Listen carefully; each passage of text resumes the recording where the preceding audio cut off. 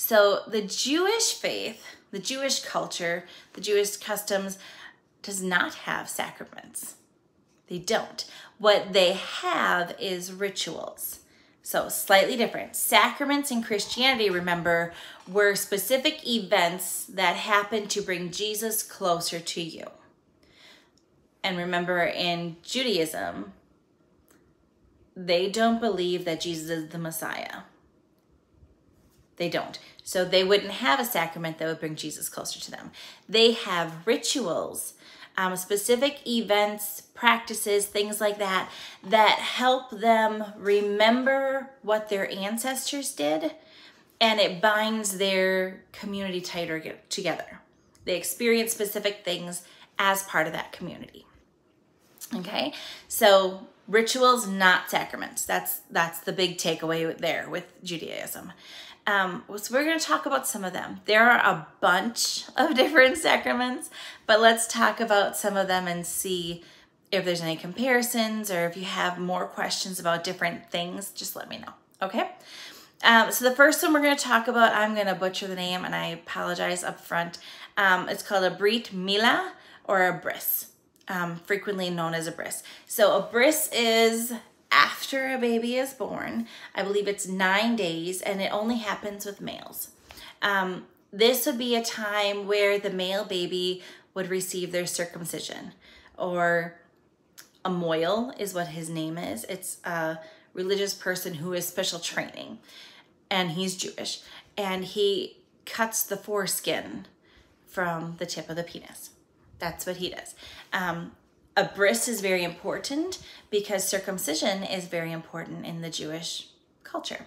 That is the mark of our covenant with God. And so all of the babies that are male have a circumcision.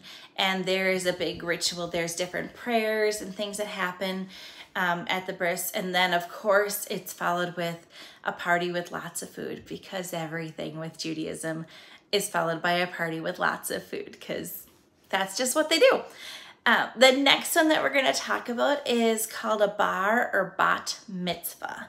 And this happens, again, depending on your movement, because some movements don't have bat mitzvahs, because that's for the girl.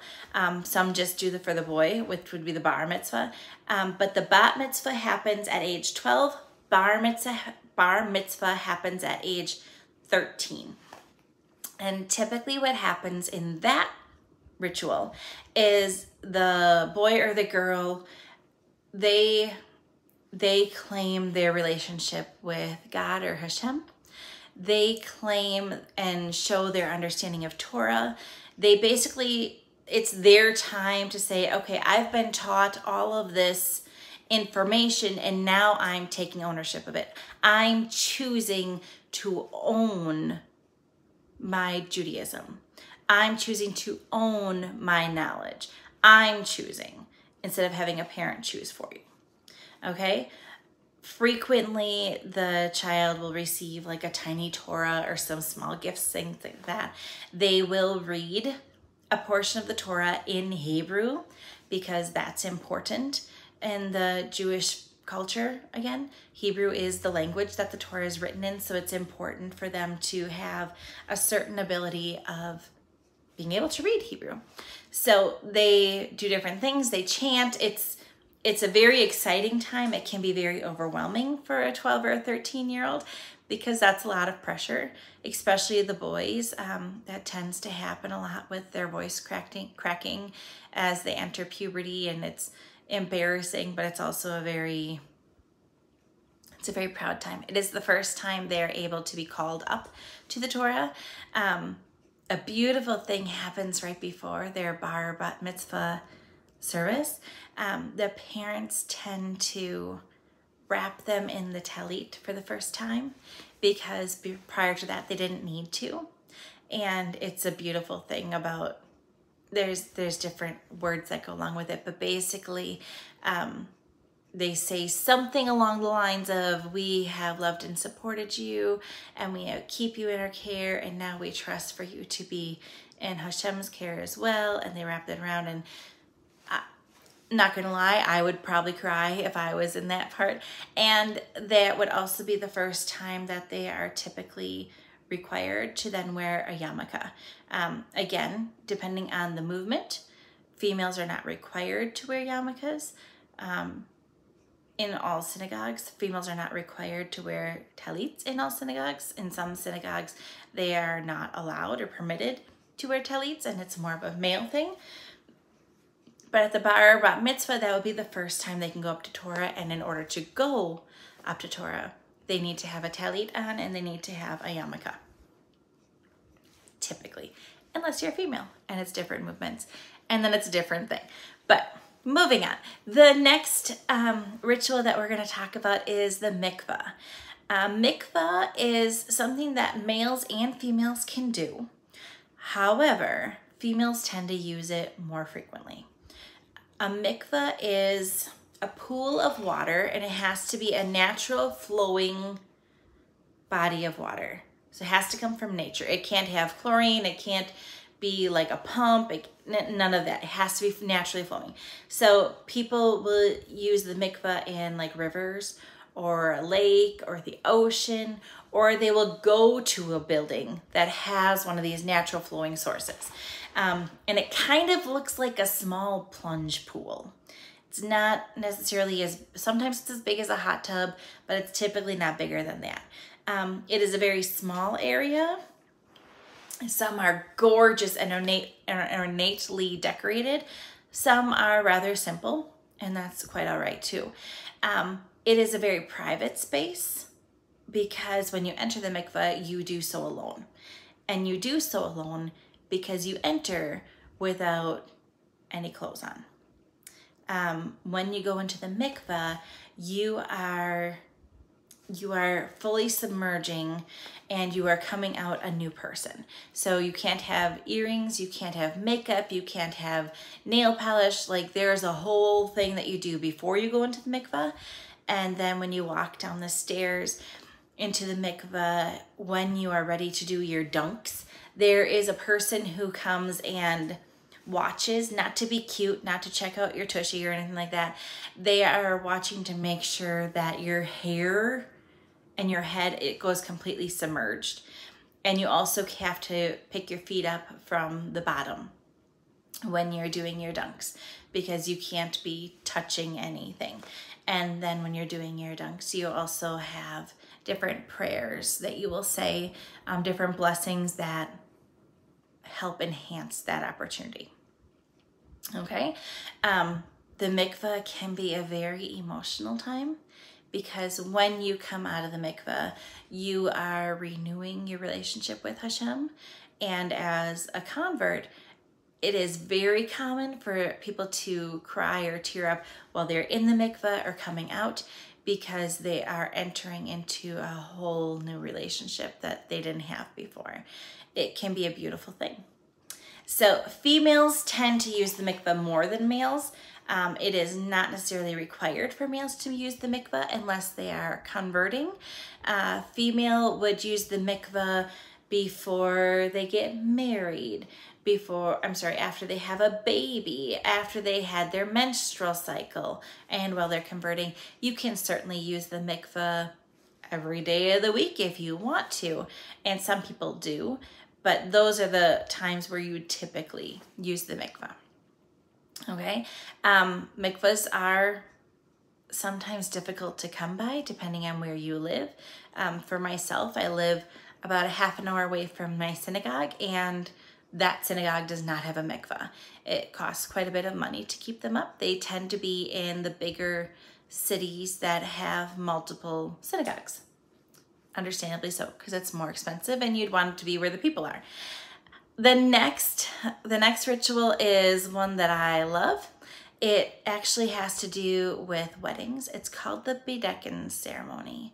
And that is a ritual that I hope to take part in when I get married. And that ceremony, that ritual, getting ready for the wedding, the bride and the groom are typically kept separate. They dress and do other stuff all together. But at the bedecken ceremony, the groom comes in, sees the bride, verifies that yes, that's the person he's going to marry, and then they place the veil over the bride's face. And the bride remains veiled until after the ceremony then, when he lifts the veil again. It's beautiful. I think it's a very intimate time, and I love that. And it's to remember the story where, oh goodness, I'm gonna get the names messed up, but it was two sisters, Rachel and Leah, and basically there was this guy and he wanted to marry one of the sisters. And so he worked for the dad for a while to say, okay, can I please marry her? And dad said, yes, absolutely, okay, we're gonna go. And what he did, the dad switched and he put the other sister in her place because the other sister was older. Yeah, so he essentially married somebody thinking it was one person, but it was actually the other person. And that was not so very fun. So in honor of that, to remember that, that's why that ritual takes place. Okay, there is another ritual that is reciting the Shema. Shema is a beautiful prayer, and it is so powerful in Judaism. It's Shema Israel Adonai Eloheinu Elonai Ahad. Adonai Ahad. Sorry, I said it incorrectly. It's basically saying that you are my God, you are the one God, just proclaiming that out loud. And it is such a powerful prayer, and it's so beautiful. If you're ever in a synagogue and you hear them say the prayer, that people will take small versions of it on tiny scrolls, and they will actually put it into these little containers called mezuzahs, and they'll stick them on doorposts just within their house or outside their house, just basically to claim this space as God's space, to keep a spot for him in your life, to make a very visual reminder that he is God overall. It's a beautiful thing. And then the last one that I have listed today is just Shabbat. Shabbat is that purposeful pause that people in the Jewish community do on Shabbat, which is Friday night into Saturday night. And that's their pause from work for the week, to remember on the seventh day of creation when God paused and he rested. So that's what they do on Shabbat. Now, during Shabbat, there's other rituals. For example, when Shabbat is welcomed in, there will be candles and they say blessings over that. There will be wine, they say blessings over that. There'll be bread, they'll say blessings over that. And then there are certain things as a ritual that they do not partake in during Shabbat. And again, depending on your movement, depends on exactly what that looks like. And then to end Shabbat, they have what's called a Havdalah service, or a Havdalah service. And there's candle lighting again with more prayers about that. There's spices, and you smell the spices, and there's a prayer about that. And there's some wine, and you say a prayer about that. And there you do different things to remember specific portions throughout history, to connect you with the ancestors that have given so much to help you be where you are today. And it's a pretty awesome thing. So there you go. Sacraments in Christianity are specific things that they partake in to bring Jesus closer to them and to strengthen that relationship with Jesus. In Judaism, they do not have sacraments. They instead have rituals, which are specific tasks that are performed at specific times within your life to connect with the ancestors and remember the struggles that they went through and the things that they provided and opportunities that have now been open to you. So there you go. That's sacraments in Christianity and Judaism. And they're both awesome. They're both wonderful. They both have a lot of meaning. And what you choose to partake in is up to you. So we'll see you next time, and we'll keep learning together.